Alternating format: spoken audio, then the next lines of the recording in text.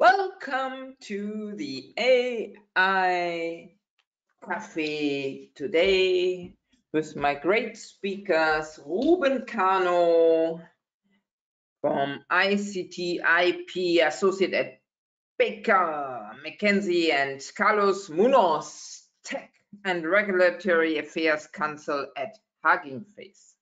So I'm very happy you're there. Hi, everybody. Hi, Carlos. Hi, Ruben. Yeah, our communication works great.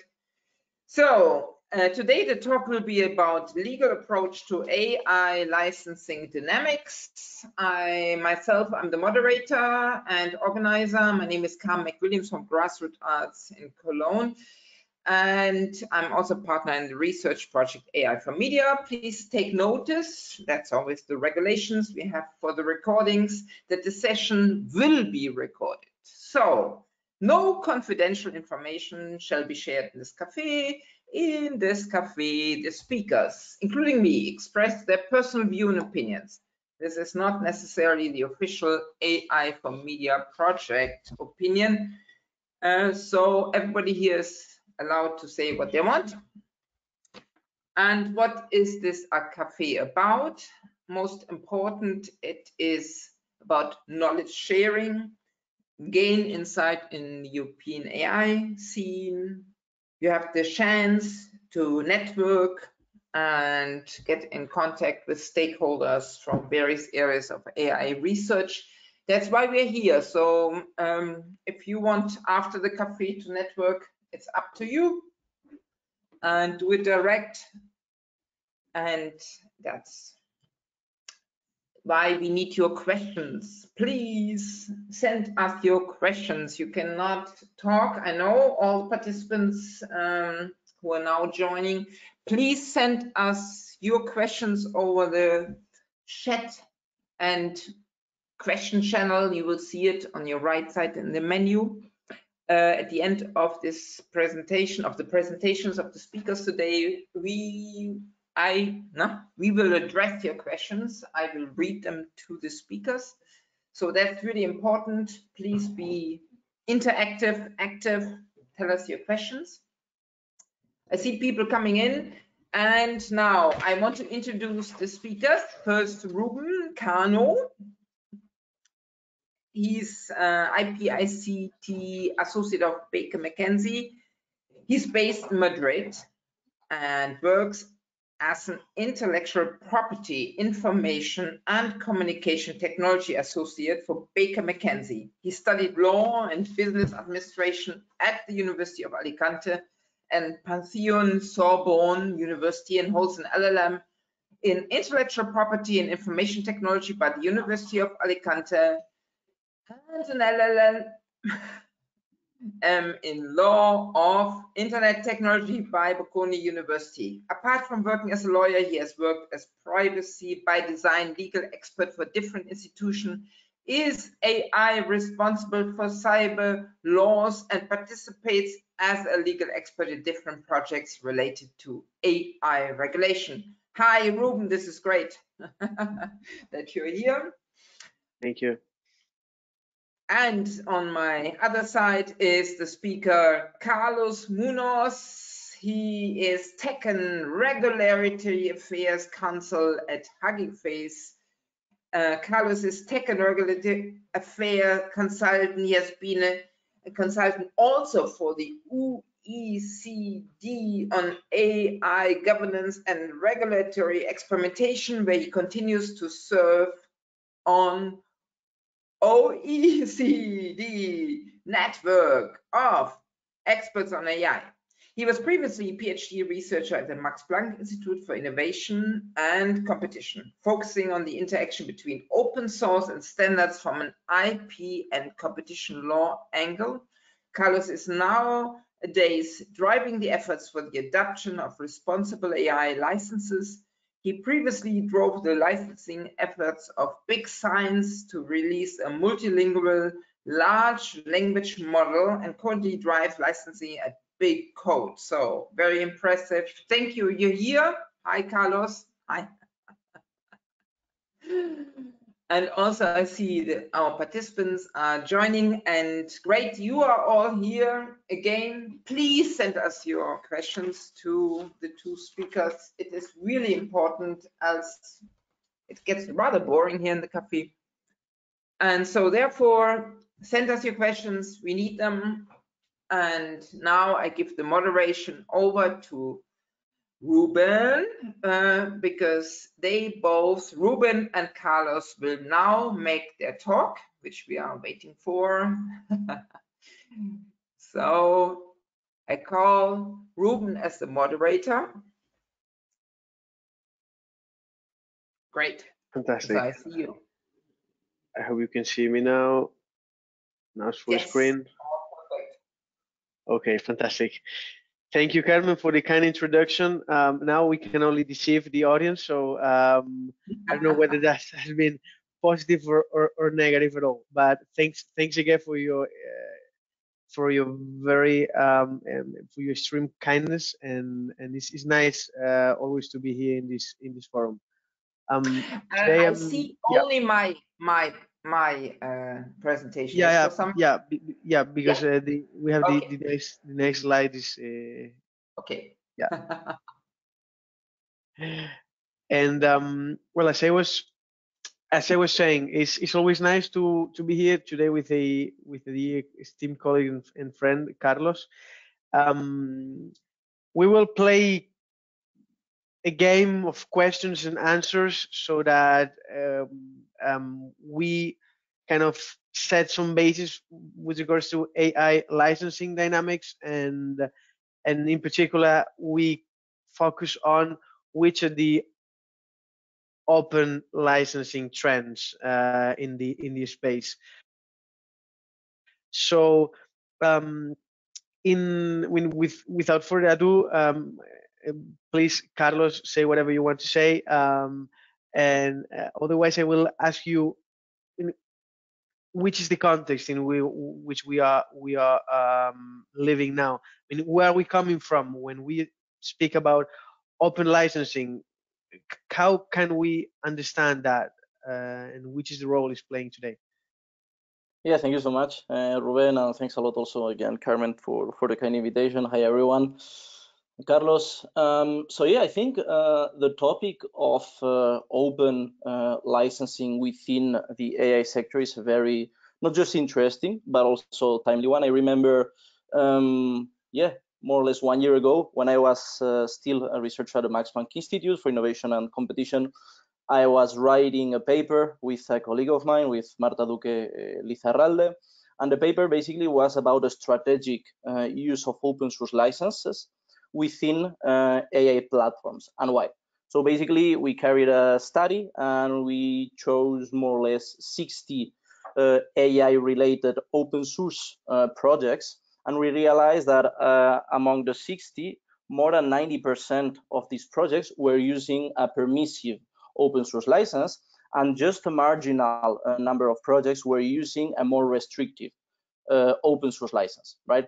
At the same time, the main big tech companies nowadays are both using open source licenses, so they are licensing a lot of AI related features on an open source basis, but at the same time, these are prominently the biggest patent holders when it comes to AI related patents. So it's very interesting to see how these dynamics within the context of AI are starting to play.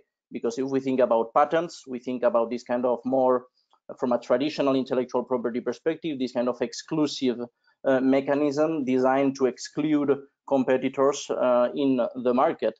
If you think about open source licenses are standard licensing templates designed to enable open royalty-free access, modification, use, distribution, or even redistribution of the material licensed under this license, either an open source license, open source according to the open source definition given by the Open Source Initiative, or even what we know as a Creative Commons license for broadly internet generated or digital generated content, such as videos, images, blog posts, etc., etc.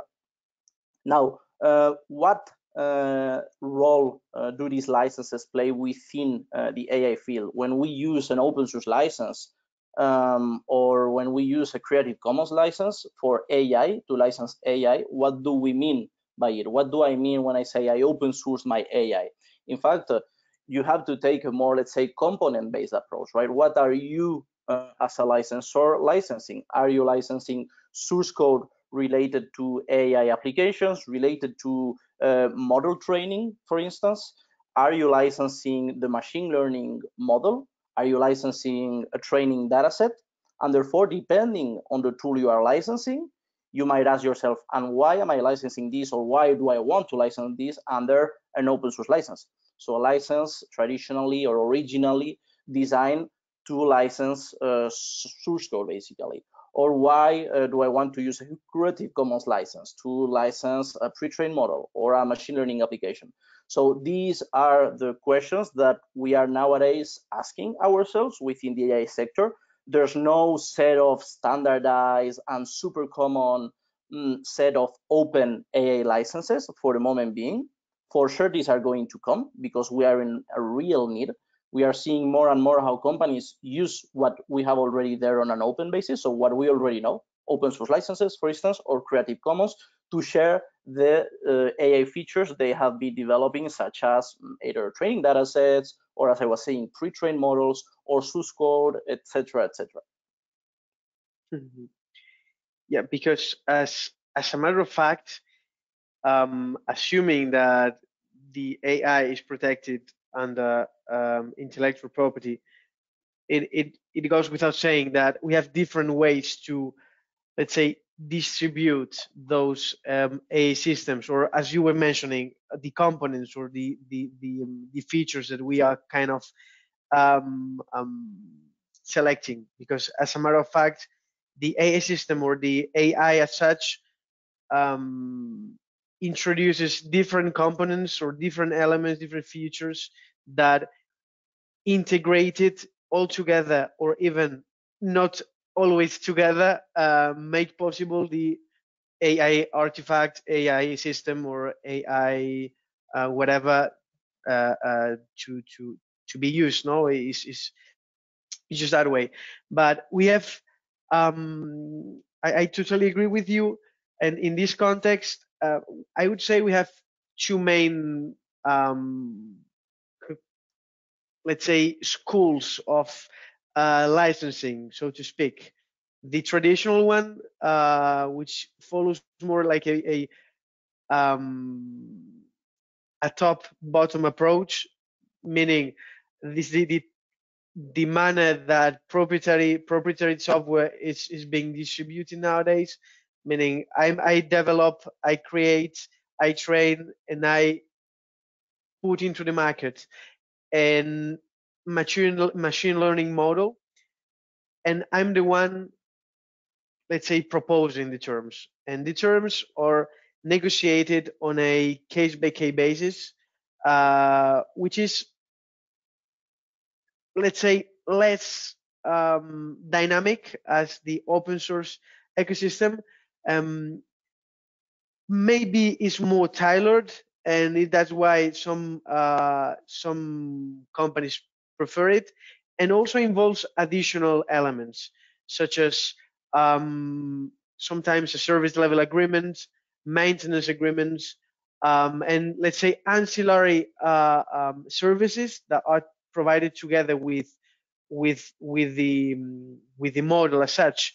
Because oftentimes what happens, and Carlos will explain it 100 times better than myself, with open source or open licenses related to AI models, is that we, because of a need, we exclude some components, or we exclude some part of the elements that we need to operate the AI artifact.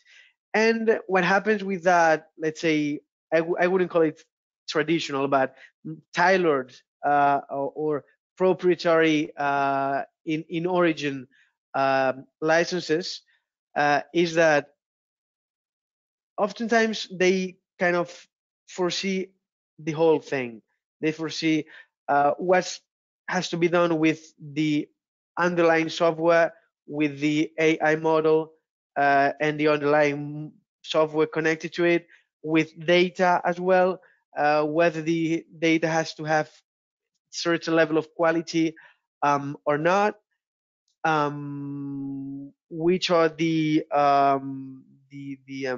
as I was mentioning, the maintenance tasks that the developer and the provider such has to support the client with, and it sometimes involves kind of a client a company approach. It's not the developer develop to developer dev approach that oftentimes I'm afraid is followed in the open ecosystem.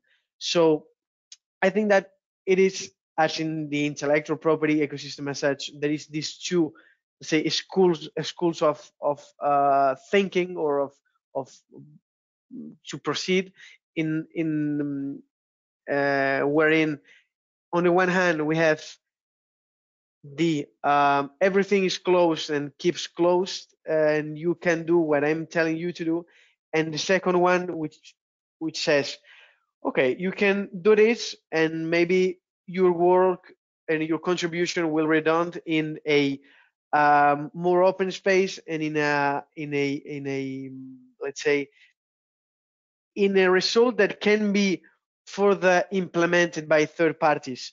And this kind of the two approaches. I believe that the open approach, the open source approach, actually responds to a market need of people that cannot, let's say, afford some type of technology, or that need that technology in a more flexible way, in a more let's say rapid way. But every type of approach will depend also on the type of the company, the developer, the protectability also of the outcome or of the underlying software that is being not only the software but also data and so on. And we have to be kind of decided on a case by case basis. So I don't know whether you want to add something, Carlos, on this. Yeah, thanks, Ruben. Yeah, I think it's I totally agree with you. Basically, what I remember, I was reading one open source related book for my thesis once, and basically the author was tagging open source as enabling frictionless distribution. So you don't have, as you were saying, this kind of traditional one-to-one negotiation approach, which might entail for the licensor and the licensee transaction cost and time investment.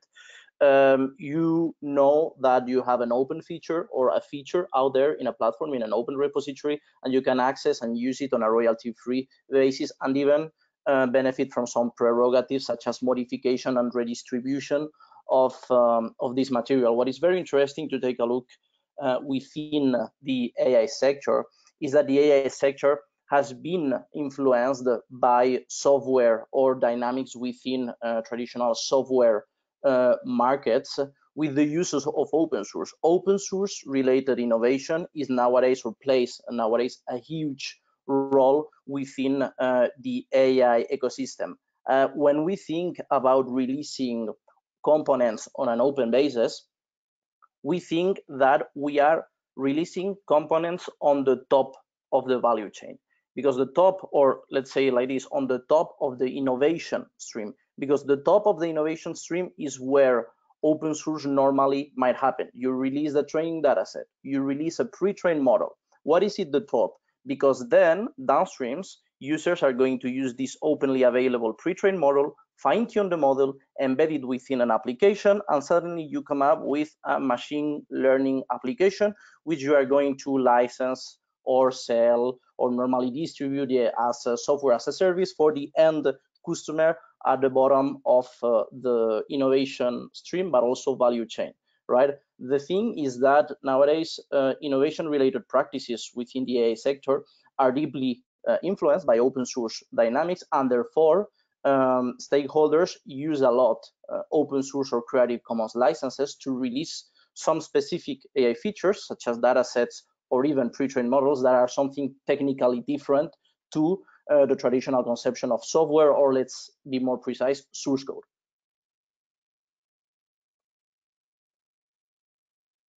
That's great. I fully agree. Now that we have kind of the context of what can be done, and the, let's say, on the one hand, the negotiation, more classical approach to licensing, and the open source licensing, at the end of the day, we are always speaking about contracts, agreements, whereby we are kind of allowing third parties to use something that is protected. I wanted to ask you some questions, and kind of launch the discussion about several points regarding to the licenses that you at Hugging Face, as a kind of open source AI related project, are handling, and maybe we can exchange some comments on that. That will help also the audience to understand which are the relevance of the matter. So the first one is, yeah, tell me. Oh no, thank you. Yeah, I wasn't realizing you were going to introduce the question. Yeah, so I think the AI or machine learning specific licenses stemmed, or at least from my personal experience, from Big Science. Big Science was an open and collaborative innovation project led or promoted by Hugging Face, and also thanks to the grant of two public French research agencies, CNRS and JANSI, to use their supercomputing infrastructure to train a multilingual 176 billion parameters large language model. And at this point, I remember I was co-leading the legal and ethical task force or working group, and we were asking ourselves, how are we going to license this? And the first answer was, well, let's open source it, right? Let's use an already available official open source license according to the open source, or endorsed by the open source initiative according to their definition. So officially an open source license, permissive one, such as an Apache 2.0. For those of you who don't know the main difference between permissive and restrictive open source licenses, basically a permissive open source license, the most well-known are Apache 2.0, MIT, or BSD, allows you to do almost whatever you want with the released source code or the licensed source code. Contrary-wise, a restrictive open source license is normally the main or GPL family. A GPL license includes a very specific clause or provision called copyleft. So basically, when you are using the licensed source code, you are modifying it or embedding it into one of their products, and then therefore you are releasing again, distributing this software product or the modified version of the originally licensed software. You have to distribute it under the same license, so the GPL, right? This is why we call, or we tag them as restrictive licenses.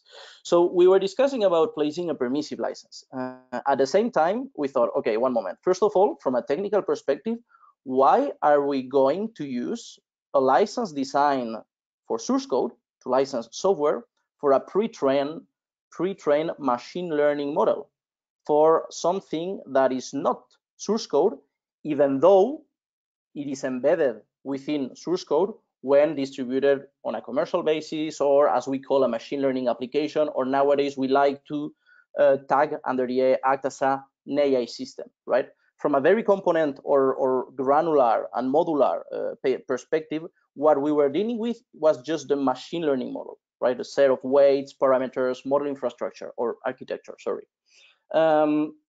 We were concerned about releasing this on just on an open basis without placing some specific use restrictions. This was also due and informed by the model card of the model that we developed. So a documentation explaining, describing to the user how or what's this feature, how does it work, the testing we made for the feature, but also the feature's technical capabilities and technical limitations of the model. Informed by the technical capabilities and technical limitations of the model, and also taking, in our case, a big science community approach to the matter, we decided to place some use restrictions. So we decided to come up with some kind of new license in this space, a license specifically devoted for a machine learning model, first time, and also a license trying to strike a balance between open access, so open innovation, releasing on an open basis this AI feature, and at the same time, striking this balance between open innovation and responsible innovation. So setting a set of use restrictions due to the fact that we were concerned that the model could be used for instance, to provide medical advice or medical results interpretation when the model was not specifically fine-tuned for this specific task, right? So this is one of the main responses nowadays to this kind of AI licensing canon, what we call responsible AI license or open and responsible AI license. We always say the same thing. First of all, these are not open source licenses according to the open source definition. These are just another type of open licensing dynamics, as Creative Commons are a different set of licenses to open source official licenses, right? So these are a different type of license, and also these are not the main silver bullet. These are not the answer to every single concern dealing with how stakeholders might use or misuse your openly distributed AI system. I mean, software piracy or misuse of some specific release software features have been happening since already. I mean, it's the bread and butter. It has nothing even to do with proprietary or open license. If someone wants really to misuse the software or to misuse the AI system, it is going to. Basically, the responsible AI license, it's another governance tool stemming towards this kind of adoption of some kind of responsible culture when openly sharing AI features or even commercializing them also. Mm-hmm. I believe you partially answered to that question. Into the question I'm just sharing the screen, but maybe for the audience to have it crystal clear, what are the AI features that are being licensed on an open basis? Yeah, I basically kept going just with more context and background for the audience to understand a bit why are we proposing this type of licenses. Yeah, so basically Ray licenses, and by the way, you can access Ray licenses, the existing one and also the upcoming work within the webpage of the Rail initiative. Ray licenses could be designed to license every single tool.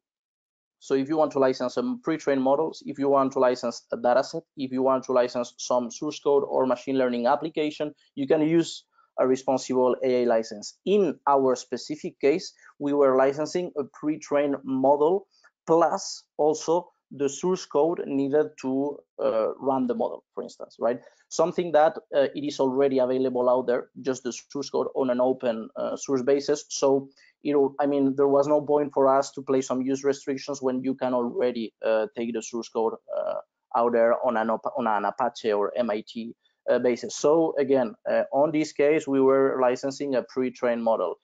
You can use a responsible AI license to license also the dataset, to license also an entire machine learning application, as you wish. Okay,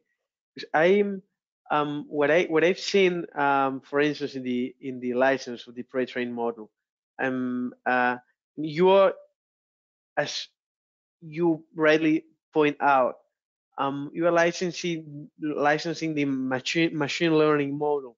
So you exclude, for instance, data related to the model, which has to be let's say licensed by a third party or the one that owns any rights over data. How's it possible? Doesn't that produce some kind of lock-in or the inability to use or to train the AI system without going to the data owner and saying, hi, I have this, I have the license to use the pre-trained model, but I need data to do it, or I need data to validate something, or to fine tune something, or to understand, to do some reverse engineering thing to understand how the I don't know, the model was adjusted or was fine tuned. How do you see that? Yeah. So in our case, I think it's something, sometimes it might be a common practice to release the pre-trained model and not the training dataset. In our case, we decided also to release basically, or to inform the users about what we call the data corpus. So basically the set of data sources we used as the training dataset, or to create a training dataset for this model. So it's openly available out there. It's basically the roots corpus of data.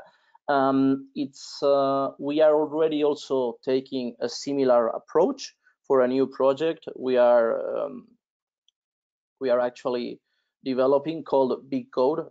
Big Code, it's also an open collaboration project where we are developing a large language model for code generation purposes. So to train this large language model, the main training, or the training dataset, is composed of source code, of code repos, right?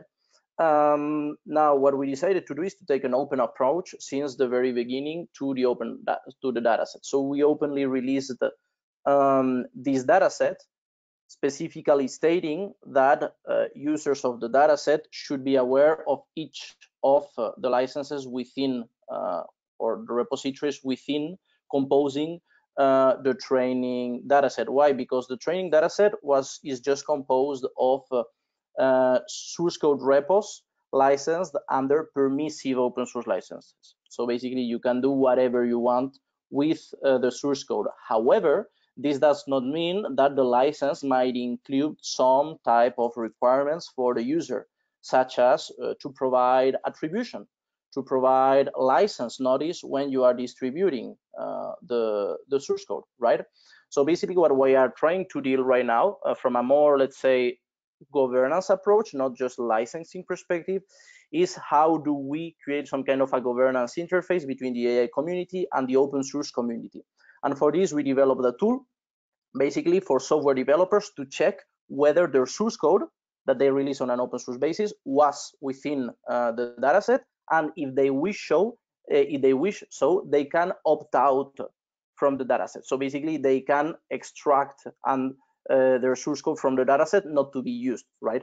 Well, they can extract. We are going to delete it, right? So this is some kind of a governance approach to the topic. The other one is on the output phase of the model. So again, with the data, if I am writing and suddenly I am using this model to help me writing some scripts, and suddenly I get some code snippets provided by the model, and I don't know where these code snippets are coming from. Maybe these code snippets are part of a source repo under an open source license, right? And I have to respect this open source license. For the moment being, what we can do is that when the model splits or outputs an entire source code repository, we are able to trace the origin and therefore the license and the attribution of this one. We are nowadays focusing on developing more specific tooling for specific snippets, and not when the model outputs the entire, let's say, code repository. Mm-hmm. So, I mean, from my understanding of the models and the operation of open source in this ecosystem, what I understand is that actually is not what is being licensed is not comprehensive, meaning that those licenses are open source in machine learning models, but may not apply or may not include other elements necessary in order to operate the model or to train the model or whatever it is. So then maybe this is also a huge difference from what I've seen in the, let's say, classical approach, whenever you want to distribute something, you actually is something kind of ready to use or ready to implement. Is not that we have a plethora of licenses regarding or documents regarding data or regarding the model, regarding whatever it is. We have one document that maybe includes 150 licenses depending on the feature or the element we are kind of are included in the system, but there is no kind of that differentiation. Also because, as I understand it, it is very complex to do some to write down some standard terms or some, let's say, open source terms that are applicable to different type of licenses as such. So that would be maybe something that I would highlight. I don't know whether you agree, Carlos. Yep, I totally agree. So this is a question that I believe you already anticipated in whether we need this type of licensing. We were setting the context. Maybe you want to add something on that regard. Yeah, I think so. So I think, and it has what I am going to address now. It's something that has come as a feedback or even community critique. So we use this open and responsible AI license approach to license Bloom. So basically, the result of Big Science Bloom is the large language model. And we promote, so within the big science community, but also at Hugging Face, we promote responsible AI licenses, as we also promote open source licenses, Creative Commons licenses, etc., etc. So again, what I want to say with this is that responsible AI licenses are not the only machine learning specific tool to license machine learning or AI, even though for the moment being, they are one of the few available out there on an open basis. We are currently exploring how a machine learning specific license could look like under the scope of the open source, let's say, initiative or the open source definition. So a fully open licenses without any type of constraints. Could we use, for instance, a template such as the one from the MIT license or BSD license, very permissive and simple license templates to license, for instance, a machine or a pre-trained machine learning model by changing, I don't know, the tagging, either work referring to pre-trained model, right? These kind of things, maybe providing more or new type of machine learning specific licenses to your community without also use restrictions. Mm-hmm. I think it's, sorry to interrupt you, I think it's also something worth to name. Something that within the datasets space has already been happening for a few years now. We are starting to have now the debate for pre-trained models. For data-specific licenses or dataset-specific licenses, as you may know, we already have out there some kind of open licensing templates, such as the Open Knowledge Foundation ones for an open database rights license. Also, the Linux Foundation have their own approach to community distribution license agreement, the CED-LA permissive and restrictive. So you see how the community has been trying to approach or tackle the dataset licensing challenge. And now we are asking ourselves how to license not just a training dataset or a dataset, but also a pre-trained or a machine learning model as such.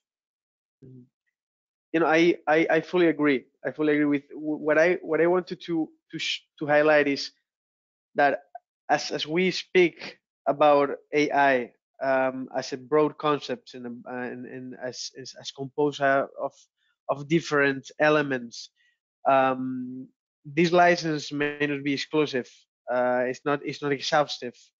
In order to have all elements, just we are talking about the model now, or the pre-trained. In this case, we were talking about the pre-trained model, but we may need to leverage on other type of licenses for other elements we need to operate or to implement the model. But I fully agree with you. The problem that's also a big discussion about data and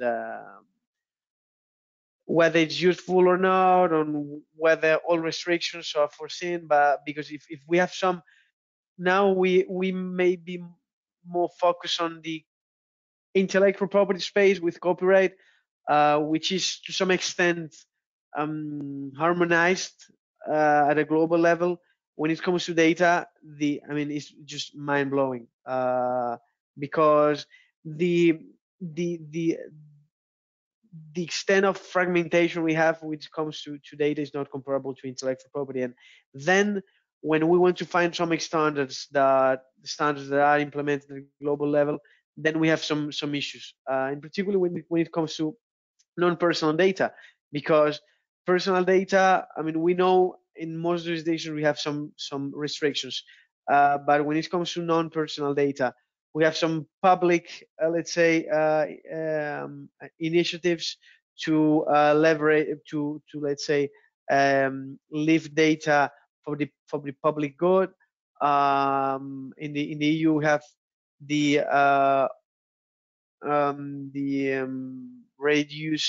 the data reuse directive. For instance, we have the proposal on non-personal data, for instance, applicable to the Data Act that we may discuss afterwards. So it is, I think it's more complex, but I fully agree with you. If you agree, Carlos, we can move to maybe to speak about which is the impact of the AI Act and the Liability Act. Also, we have as well the AI Liability Directive. We have also the Data Act. There is a package of regulations that, in my opinion, will have a huge impact, but not also on open source as such, or on the wording, but also on the incentives that the developers will have to use those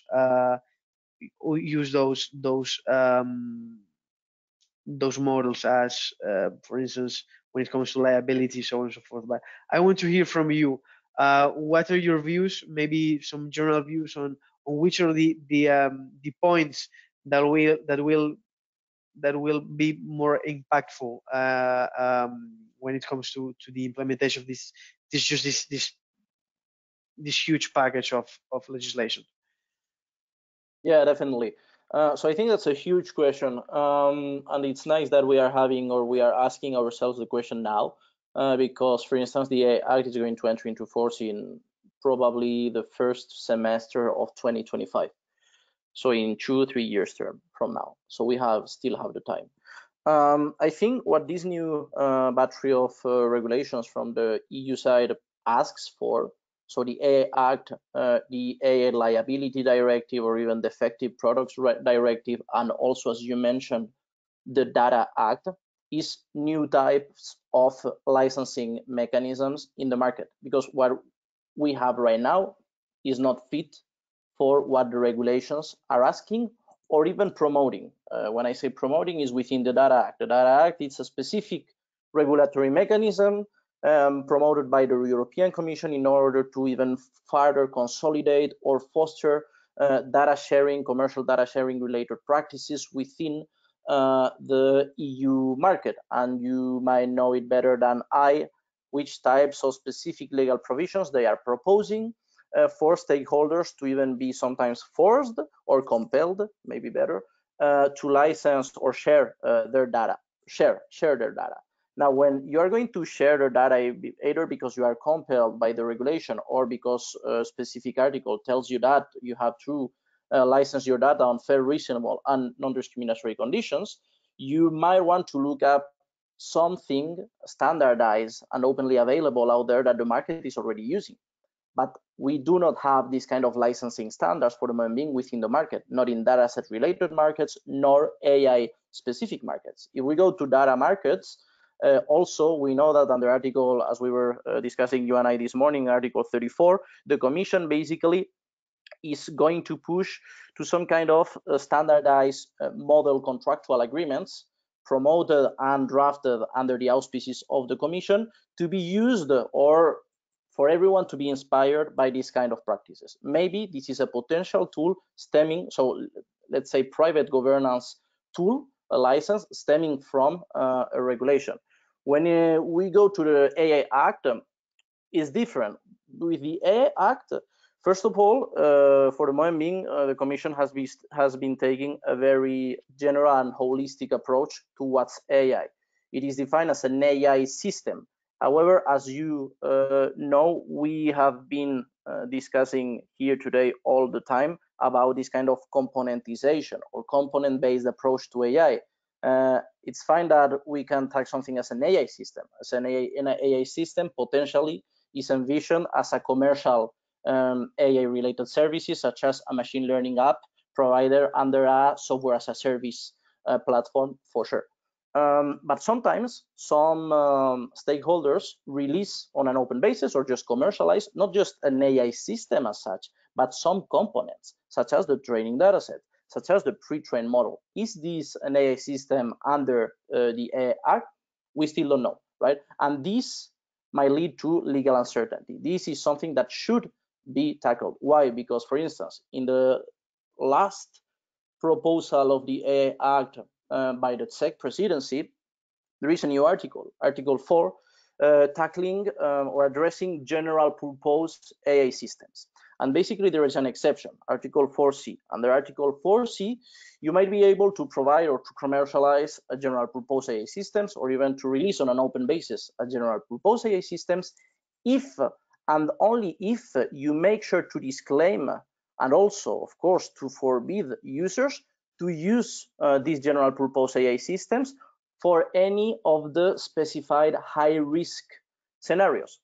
So if I want to open source a general purpose AI system, meaning, for instance, in this case, because we have no interpretation guidelines, a large language model, if I want to open source a large language model under, let's say, an open source license, can I, under the AI Act as is right now? No, full stop, you cannot. You have to place some use restrictions. So if you want to release on an open basis these kind of components of the AI system, because it's, I don't know, your business model, then you have to start thinking about new licensing paradigms, because the open source one doesn't serve you anymore.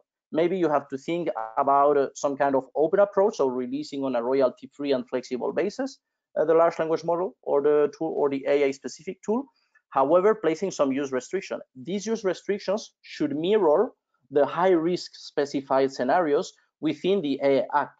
Plus then you will have, of course, the challenge of enforcing this specific license for potential misusers or companies that are using or allegedly using the AI system or component within one of these high risk scenarios. And I can also even go about how this can be articulated with the AI liability directive, but maybe I stop now because I know you have also your criterion on this.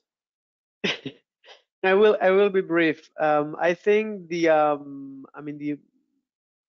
rationale of this whole set of measures, we have a set of measures that are kind of consumer protective, and that are thinking that which will be the effects on the market, on the final product will cost in the market. And I think that's very much the purpose of the AI Act. I mean, they were thinking, I mean, it was kind of the first text dealing with AI published by the European Commission to have legal effects and to deploy to change the whole thing. My impression is that it went out of hand, and that's my personal view.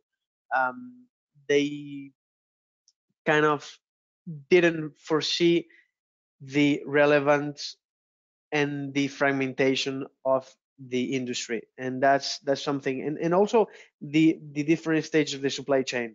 So when it comes to licensing, I understand, and that AA system, my reasonable interpretation would be that it only applies to the final product that is put into the market, to the assembled product, to the AI app, or to the medical device embedding some AI features.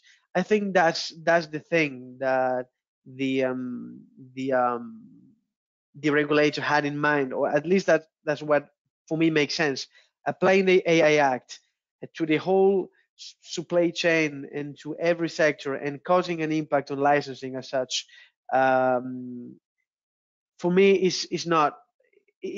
wouldn't be reasonable at all, or at least the assessments, or the legislative assessments I have seen don't show that is the willingness of the regulator. But that's on the one hand. And on the other hand, as I was anticipating, I think the rules on liability don't help that much, and in particular the presumptions that are established under the AA Liability Act don't help that much to implement this type of open systems, because you need to actually document and be accountable for and be able to evidence a lot of things that we're trying to kind of flexibilize, so to speak, with open source models. So if I'm just using and I'm kind of developing and software or innovating in an open manner, it's just because I want to do it faster. I want to do it in a flexible way. I want to incorporate contribution from other sources. Then if I have to evidence that a contribution from another source that it may be key for my model is done in a particular way, and the burden of proof is on my roof, not on the victim roof, then I may have a problem, and that may be kind of a hurdle for the open, let's say, source system to be implemented or be perceived as a hurdle. But I would like to maybe if you have some final comments, Carlos. Otherwise, I would open the floor for questions. We have some 7 minutes left. Yeah, definitely. I could keep going with open source, and we didn't touch even regulatory sandboxes or the AA liability directive and the AA Act articulation. But yes, please, let's have some questions, and if not, I can keep going. Hi, everybody. There is a question coming in, and I'm going to read it to you. But before I have my question. So concretely, I am an SME in Europe, and I would like to do AN health and AI licensing. How do you help me? I'm going to take this one, Carlos. Yeah. So I mean, I am an in-house counsel for a company, so I couldn't, let's say, help you. Another thing would be how these licenses can help you. These licenses are available under and promoted also under the RAIL initiative. So basically, if you want to release one of your AI specific features with your license, of course, with these kind of licenses, such as responsible AI licenses or open and responsible AI licenses, you can already. If you are more interested in basically taking a more customized approach and be inspired by these kind of AI specific licenses, but for instance, you want to release everything really on an open basis. You don't want to put any use restrictions. Yes, of course, you can take the license, take out the use restrictions, and use the license on an even more permissive approach. You can do this. So this license, let's say, this type of licenses we design, for instance, under Big Science, so the Bloom Right license or the Big Science Open Right license, are not some kind of proprietary material. So you can take it, you can modify it, you can do whatever we want with it. At Hugging Face, we do not provide any consulting services with regards to the license. We are just the GitHub of machine learning. So we are an open intermediary platform, and when users upload their pre-trained models or their dataset to our platform, they are free, of course, to choose whatever licensing mechanism they want, because we cannot say how they should license their own features. Okay, great. So now let me quickly, the audience has questions. Monica, hi Monica, thank you. Where can I find some machine learning artifacts license templates? Yeah, you can find them under the Rail initiative, www.licenses.ai. Within, I think you can go to blogs, and within blogs, we have 2 articles. One of them dealing with the release, the Big Science Open-LL.M license. So this is a license template that you can already use for this purpose. Also, you have already some other machine learning applications, such as Stable Diffusion. For Stable Diffusion, they placed a license called the Creative ML Open-LL license, and you see that it is a general license. So this license could be applicable also to other types of machine learning models. So you can also, if you want, use this type of license. So yeah, I can even provide afterwards to you, Carmen, some links if you want to share with the audience. And also send me, you all have my email out there. If you need, I can send me questions, I distribute it to the speakers. Yeah, and cool. Last question, Miguel Bustamante Fuentes. It seems that an AI developer loses some leverage towards their main competitors when they open source parts of their technology. I mean, you basically, my question is, do they focus on keeping for themselves the core parts of their technology while profiting out of the licenses or of less important features? Or can we say that the developer bet to have a strong marketing program in order to be the most demanded provider by the public? Did you get that? Yeah, definitely. So I think it's one thing that it hasn't to do just with specifically with AI specific features. It's basically part of the competition dynamics within open source applications. A recent or a very nice example is basically to ask which are the most used machine learning frameworks nowadays. TensorFlow, PyTorch, 2 of them. TensorFlow from Google, PyTorch from Meta. Both of them open source on a very permissive basis. Why? Because you're interested in this case to attract a critical mass of users. Once your users are going to be using this type of tooling released on an open basis, and even more, they are becoming dependent on this type of infrastructure, very expensive infrastructure that they couldn't develop from scratch for sure, then you can play some kind of start offering some kind of premium or collateral related services. Hey, do you need more cloud? Hey, do you need more data storage, etc., etc. So this is how you can also not just monetize or indirectly monetize the investment on openly, as Miguel was saying, right? He's saying openly releasing, right? On an open source basis, your technology, so your specific knowledge, but also it's a competitive leverage for you, because by openly releasing something and even being the first one releasing this very specific tool, you know that you might benefit from first mover advantages in the market and benefit from more market traction than your potential competitors. If I may just, I will add something. And actually, it depends heavily on your business model. I mean, I think open source is not for all business models, and it depends on the way you innovate as well. Some companies, because inevitably you lose some control when you open source and when you use open source repositories and libraries and so on. So it depends on whether you manage to properly individualize the, let's say, elements or the features you're open sourcing, and those that you can keep proprietary because you develop yourself without any, let's say, public library, and so on.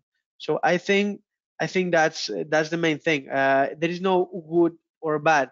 For sure, open source is a very good thing because it helps to, let's say, streamline the process, and it helps to it created kind of a new ecosystem that before it wasn't. It just wasn't. So if you provide, let's say, ancillary services, it may help you a lot.